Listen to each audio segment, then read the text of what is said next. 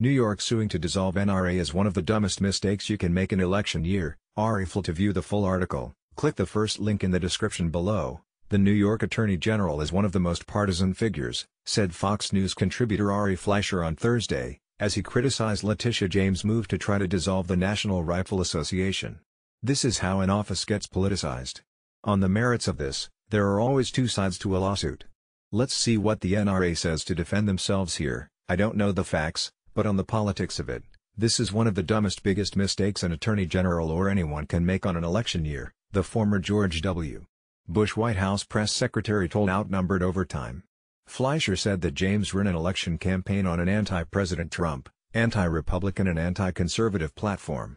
NRA lays off dozens of staffers, cuts pay during coronavirus pandemic. James announced Thursday that her office has filed a lawsuit against the NRA and its leadership, including Executive Vice President Wayne LaPierre, looking to dissolve the organization.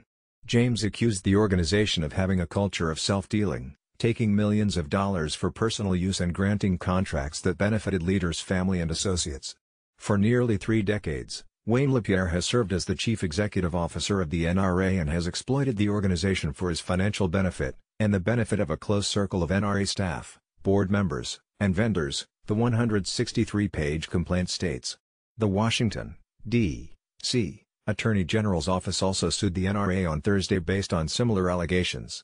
Click here for the Fox News app. Fleischer said that the move by James is a mistake during an election year because it will energize gun owners across the country as if they are not energized already.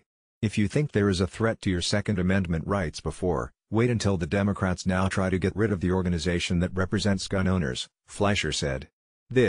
The New York Attorney General is one of the most partisan figures, said Fox News contributor Ari Fle on Thursday, as he criticized Letitia James' move to try to dissolve the National Rifle Association. This is how an office gets politicized. To view the full article, click the first link in the description below.